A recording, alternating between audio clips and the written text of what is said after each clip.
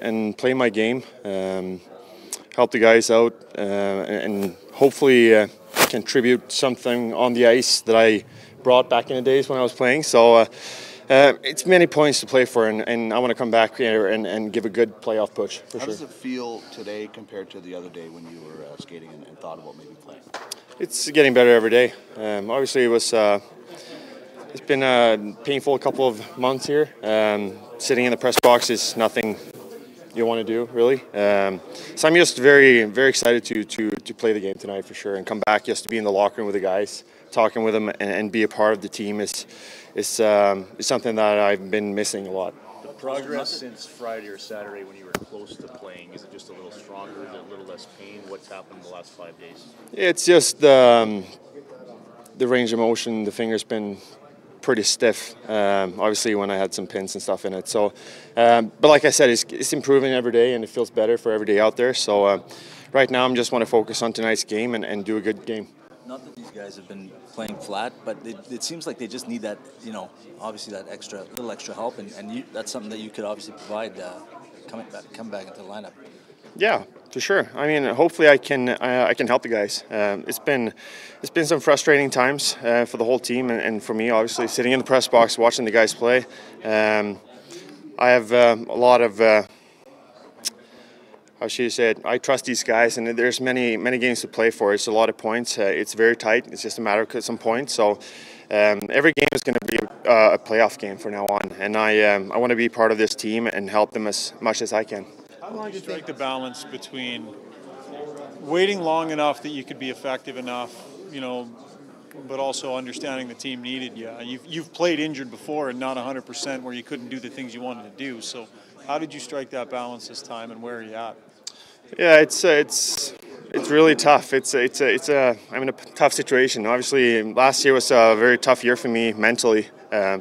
First off, if it was something I learned from last year is you come to a point where you cannot really play your game, but you want to be out there and help the guys as much as you can. But it comes to a point if you don't play your game and are close to 100%, you're better off the ice, right? So we have a lot of defensemen in this room that I have confidence in, and I think they can do a good job. But right now, I want to be out there and help the guys as much as I can.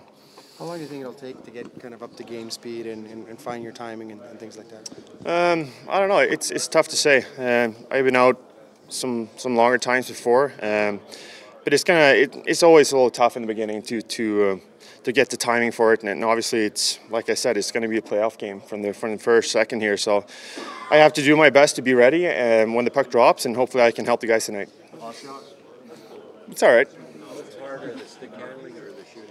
The shooting for sure, shooting and passing. But I got to play smart. I got to find a way to help the guys as much as I can on the ice and play a smart hockey game. Are you limited in anything that you think you can do right now? Not really. Otherwise, I wouldn't be able to play a hockey game. Like I said, if it was something I learned from last year, if I'm not good enough to play, I wouldn't put myself in that situation that I'm gonna take someone else's spot and do a 50% job that I can do. So I think I'm good to go, and I think I can help the guys. Like I said earlier, I want to be out there if I can help the guys and help them to a playoff push, and that's what I think I can do right now. Oscar Drake was a popular guy in this room, and he comes back tonight, potentially likely playing on that first line, so you'll probably be seeing him a lot. He's a guy who plays with sandpaper, likes to bang quite a bit. So, are you ready to be facing him a lot all night tonight? Yeah, I don't like playing against him really. He was a great guy on the practices every day. He's a hell of a guy outside the rink too. I really like him as a person and a hockey player. So it's going to be very interesting to play against Drake for the first time here, especially here in Rogers. It's going to be different for him too. I think it's going to be very special for all of us.